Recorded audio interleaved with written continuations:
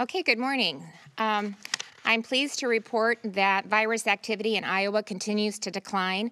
In fact, our statewide average positivity rate is now in single digits, 8.6% over the last 14 days and 6.4% over the last 7.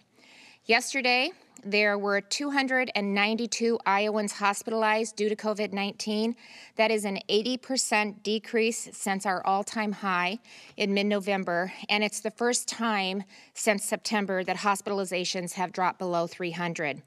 Additionally, 49 new patients were admitted in the last 24 hours, and that's down from a high of 243 in mid-November. 67 patients were in the ICUs, and that's down 90% from record levels during that same time frame. Our long-term care facility outbreaks have dropped to 33 from an all-time high of 166 long-term care outbreaks, and we continue to see that number decline, and we continue to see outbreaks among residents and staff decline as well. Back in November, in the midst of the surge, the projected number of days that total cases would double was just 33 days. Today, it's at 94 days to double our cases. And this is one of those metrics that's best when it's higher, and 94 is as high as it's ever been, going all the way back to the start of the pandemic. So we're continuing our recovery in a strong position, and while the pandemic is not over, Iowans have proven again that we can manage it while living our lives responsibly and normally.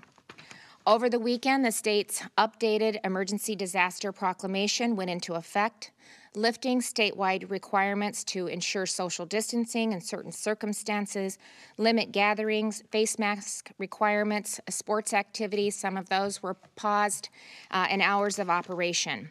And I want to remind Iowans that these requirements were put in place back on the evening of November 16th, when I addressed the state about how serious the situation was, and I asked for Iowans to help. At that time, COVID-19 cases were surging, and our hospitals were being pushed to the brink, just as I described a few moments ago. So I announced additional mitigation measures targeted toward activities and environments that would help turn the situation around in hopefully a relatively short time frame. Iowans doubled down, and it made all the difference. Over time, COVID cases dropped, hospitalizations stabilized, and we began to relax some of the extra mitigation measures. Because, as I said from the beginning, they were never intended to be in place permanently. My approach has been consistent from the very beginning of COVID-19. When virus activity increases, we'll dial mitigation efforts up in response, and when it comes back down, we'll adjust accordingly. As I've said for months, and I'll continue to say, we must learn to live with COVID-19 and effectively manage it within the course of our everyday lives. For nearly a year, you've heard countless times the steps that we can take to protect ourselves and others from the virus. We know what we need to do, and it doesn't require a government mandate to do it.